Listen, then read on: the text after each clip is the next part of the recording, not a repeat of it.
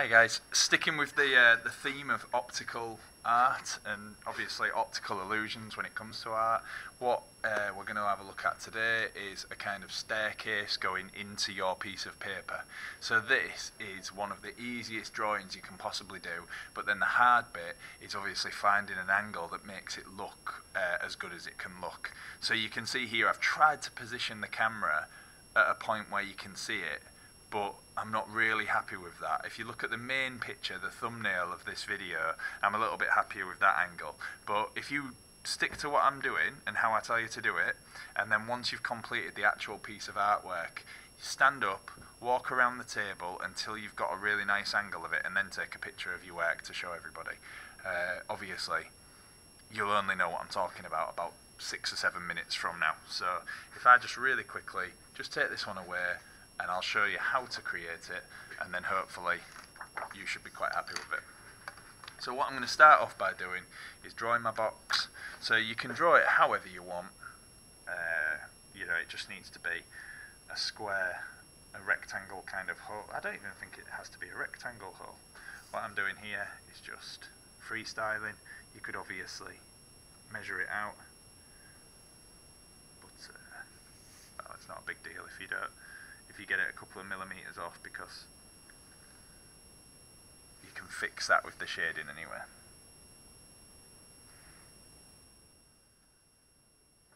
Okay, so there's my rectangle. So my staircase is going to go through that, and then the first thing that you need to do is just mark out where your lines are going to be. I'm going to put one there, and then 1, 2, 3. So you want one line all the way up like so. And then you're going to have 1, 2, 3. Okay, like that. So using your ruler, once again, some nice neat lines. Again, draw them all the way up to the top. None of this really matters because you're going to shade over the bit that you don't need anyway, so don't get too worried about where everything ends. So you want one line on one side, and then you want 3 lines going through the main box itself. Like so. Nice and simple. Alright, and then what you're going to do next is you're just going to ever so slightly shade all these in. So, I mean, I know I say this in every video, but obviously please believe me when I say this, that I'm not shading to the best of my ability. I'm just kind of getting the shades down so that you're not watching this video for a solid 20-30 minutes and you just get the technique down. And then once you've got the technique down, just look at my finished demonstration that I showed you at the beginning of the video, and then you'll kind of get a feel for what it can look like. Okay, this one here I'm just rushing so that you can see it as fast as possible.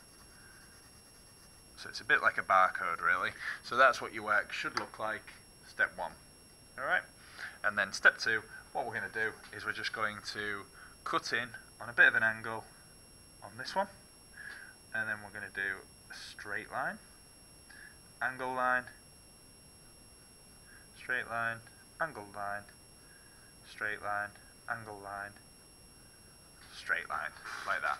Okay, so I haven't actually gone down a lot, but you get the idea. You can make this angle a little bit more if you want. In fact, you know what, I'm just going to do that a little bit more so that you can see the dramatic drop of the staircase, because what's the beauty of this is because that's going to be in complete darkness, you won't see it anyway. There you go. So just double check that all of them are correct. Alright, and if you make mistakes like I have here and here, it doesn't matter, because with this one you're just simply going to make this one black. Now when I saw someone do it in lesson a few months ago, they actually did it with black fine liners and it looked amazing, absolutely amazing. But instead of like doing shades, what they did was they did pointillism and just added loads of dots. Sorry, stippling. That's what I was thinking of. It's not pointillism, it's stippling. So you can see there that obviously now it's starting to look a little bit more like a staircase, okay? And then the last thing that you're going to do is just put the ruler on the top corner, and you're just going to have that dragging down over the stairs like that. Can you see that? So top corner, dragging down over the stairs, and then what I'm going to do is I'm going to put my pencil on the side for this one, and I'm just going to shade over the whole thing like that.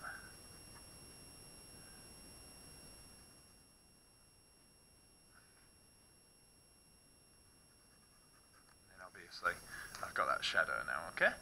So if I just smooth that one over, and then if I maybe went a little bit darker on this,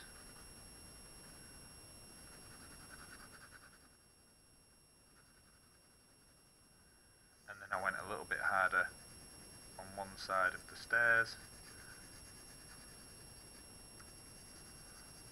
like so. Now, because I'm mega rushing now, I'm kind of losing the idea, but you kind of, if I see there, look, it's a nice optical illusion, and like I said to you before, you really do have to find like the right angle to kind of, you know, optimize like how good it looks and like making it look like a stairway. If we just get rid of that one and bring in the one that I've just previously done, you can see that that one's a little bit better, and you can see that obviously that looks like a staircase. Obviously you can see that it's just a pencil rolling over it. It's not real, it's just an optical illusion.